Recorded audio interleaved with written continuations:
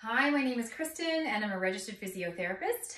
Welcome to this exercise program to release tension around the upper back shoulder blades and lower back and hips using some soft ball rolling. I'll be using a soft air-filled ball today. This is just a dollar store variety, but you could find a more therapy grade ball. You want something that's about 8 to 10 centimeters in diameter and that has air in it so that it is rolling nicely across your body. You would want to wear thin clothing or have the ball directly against your skin. For this one today, we're going to be doing it standing at the wall. There's a little bit less pressure when you're standing versus lying down, so that might be more suitable for you or more comfortable of a position. I've got my two balls placed together inside of a stocking, and then you can tie off the ends so that you have two tails. If you come towards your wall, you can position your ball behind your back, maybe at your upper back, kind of between the shoulder blades. Let that kind of land. And then take a little small step away from the wall and let your body rest against it. Take a moment just to breathe, maybe directing your air into your lungs, your rib cage, into that space between your middle back, between your shoulder blades, where those balls are, and relaxing any unnecessary tension, letting go of any tension around the shoulders, letting your shoulders relax down. And then with your breathing, you're going to move slowly to roll the ball. Breathing in, sliding down, and out, coming back up. You want to have consistent pressure against the ball so it doesn't slide. And then your stocking, if it's not too slippery, will be a bit more tacky against your skin. And you're using your breath to kind of keep the muscle tension relaxed and to pace the exercise so you're not rushing through it. That's good. And you're only covering a few centimeters area. After, 5 to 10 passes, whatever feels best for you, you can always move the ball to a different area, a little lower or a little higher.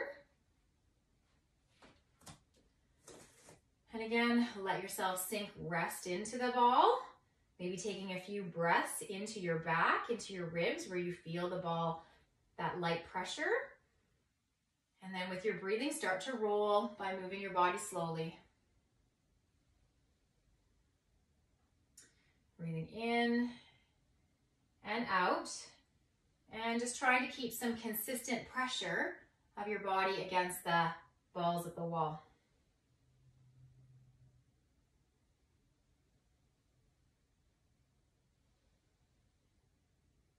Good job. Let's do one more.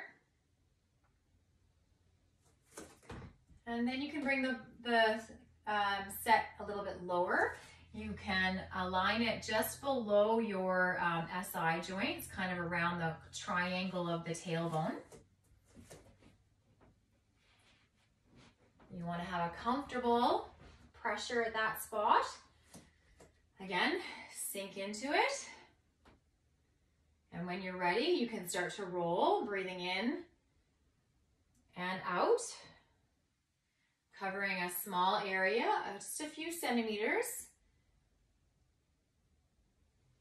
If your knees don't want to move that much, you can just do even 1 centimeter and back up, and then move the ball to where it needs to be for another round. If you can, make sure that ball rolls across your SI joints, but not really far into the curve of the lower back.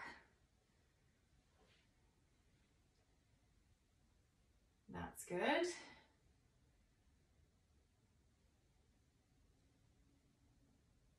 And then we're going to angle the ball, moving on. We're going to take the ball, it was placed horizontally before, and now we're going to place it vertically. Okay, so vertically between the shoulder blades. Find some pressures, some consistent pressure. And then you can start to rock yourself side to side. And if you want, you can just cover a small space between your spine and your shoulder blade, or you can go all the way from shoulder blade to shoulder blade. The ball is soft. It will not harm you as you roll across the center. You decide how much pressure to add. That's good, just rolling back and forth, side to side, using your breath to keep your movement slow, keep your muscles relaxed, letting go of any tension around your shoulders and arms.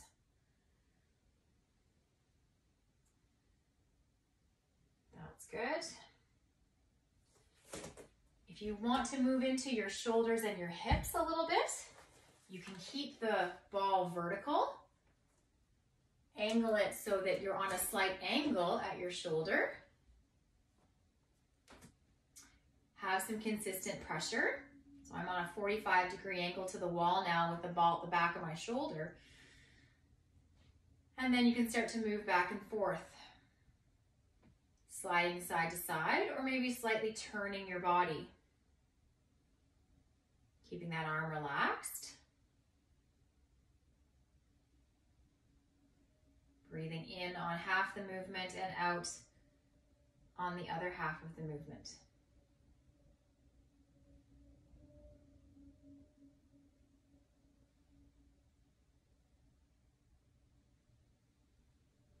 Good job.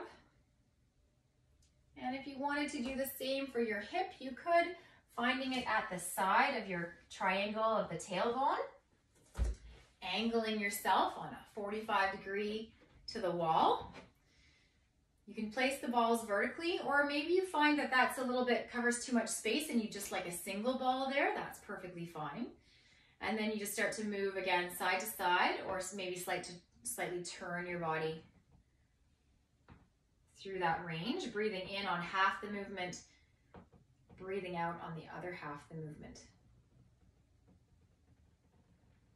Working across some of those gluteal muscles that are between your tailbone and the side of your hip.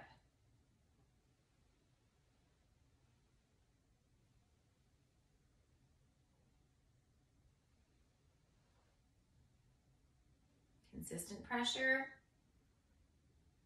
slow breathing, keeping muscles relaxed. Good job. You can try the other side if you found that helpful for the shoulders and the hips. Thanks very much for joining me. Have a great day.